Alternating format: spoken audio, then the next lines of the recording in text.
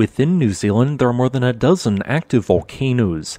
These volcanoes occur on the North Island of the country and as a chain of islands and submarine vents in the Pacific Ocean to the north. Of these volcanoes, the famous White Island volcano ranks second in terms of the number of eruptions it has produced since 1950, with 24 distinct events. White Island is a small 2,500 meter long and 1,600 meter wide volcanic island. It received its name due to the frequency and abundance of white steam originating from its active fumaroles.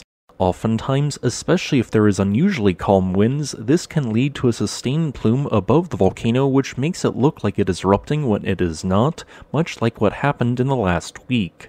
For several months, the White Island volcano has been at an alert level of 1 on the 0 to 5 scale. Then, due to a change in sensor readings, its alert level was raised from 1 to 2 on September 7th of 2022. So, does this mean that a volcanic eruption is about to occur? What is the context of this change? This video will answer these two questions and discuss the overall volcanic complex. The White Island volcano is located just offshore of the North Island of New Zealand, where it is 52 kilometers north-northeast of the city of Whakatane. It represents the northernmost volcano in the topovolcanic zone, which encompasses much of the North Island. The reason why this zone exists relates to two factors. To the east of New Zealand's North Island, the Pacific Plate is being subducted underneath the Indo-Australian Plate.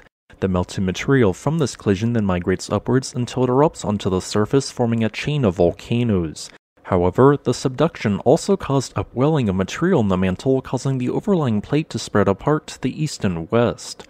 The White Island volcano has been intermittently erupting for approximately 150,000 years, being largely constructed out of a combination of andesite and dacite.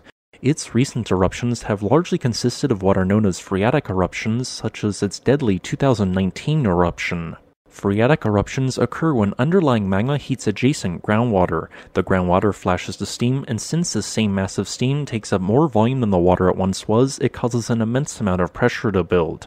Eventually, this pressure is released upwards, creating a volcanic explosion that does not release any magma. However, at this volcano on occasion, these explosions also contain classes of magma, meaning they are phreatomagmatic. Because this volcano's eruptions are dominated by phreatic events, it means they are absurdly difficult to predict, as unlike magmatic eruptions, there isn't always a telltale sign that one is about to occur.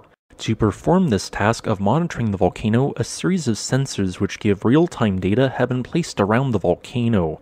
However, all of the equipment has a limited lifespan, especially with the acidic environment that is the White Island volcano. Ever since 2019, there has not been a long enough period of time to repair the equipment on the island, as the low threat of another phreatic eruption always persisted. Since then, the equipment has decayed, and as a result, on August 5th, the single remaining seismoacoustic station on the volcano stopped working. This means that scientists no longer have sufficient data to distinguish between activity which would be best suited via an alert level of 1 or an alert level of 2.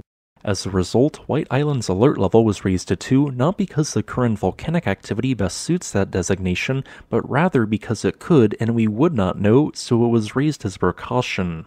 In other words, while a new volcanic eruption could theoretically occur at this volcano anytime soon, the chance of this occurring is most likely no higher or lower than it was 2 months ago when sensors were still working.